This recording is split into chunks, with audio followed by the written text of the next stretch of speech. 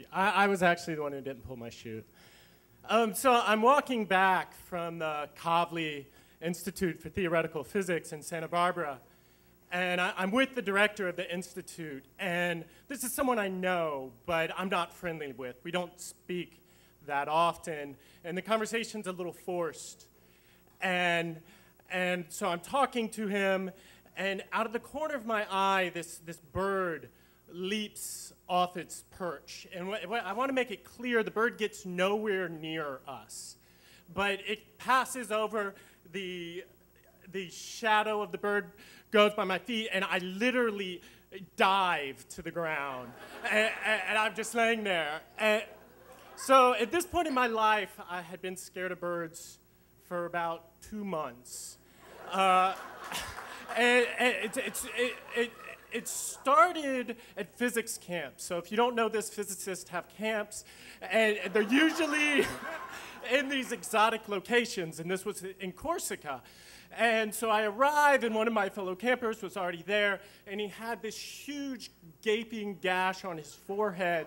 And I asked him what had happened, and he tells me this very funny story about how he had been waiting for his ferry over to the island, and he was reading this sign, and it said in great detail about how, be careful of the birds, because they will swoop off and then turn around and fly into you. And he's reading this, and he looks up, and there's a bird like 3 feet from him, and it just bashes him in the forehead.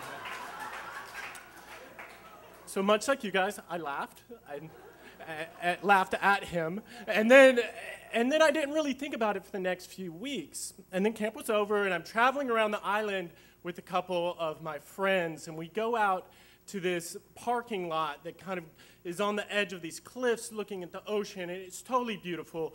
And we get out of the car, and I look off, and there's this meadow off to the side, and there's this house that's mostly fallen down, but there's still a foundation and a few walls kind of up against these like cliffs. And I go through this field, and I climb up on one of these walls, and I'm looking out at the ocean, and it's just gorgeous. And I'm sitting there, and this just huge bird flies over and lands nearby, and I look up at him, and he looks at me and goes, "Wah!"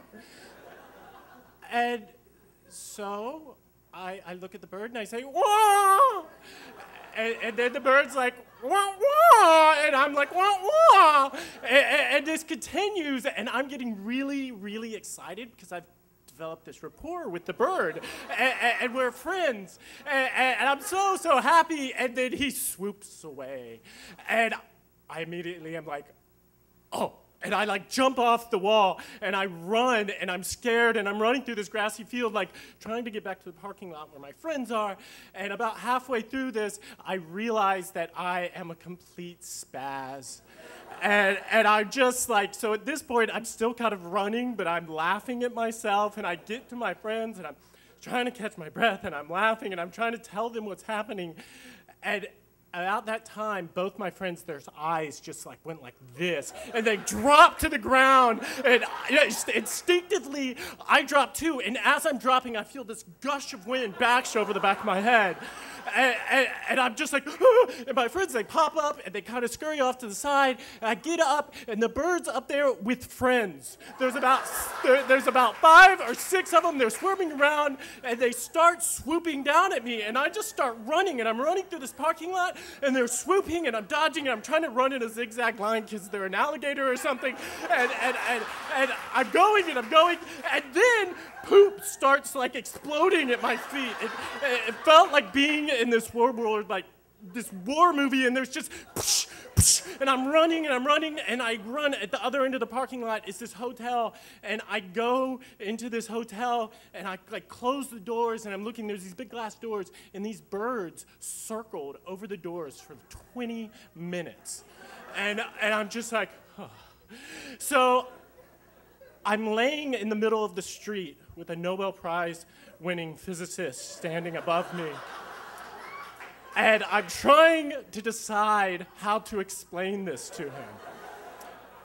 And then I remembered how awkward and uncomfortable the conversation had been. So I simply got up and I dusted myself off, and we walked back to the physics building, and we didn't speak anymore.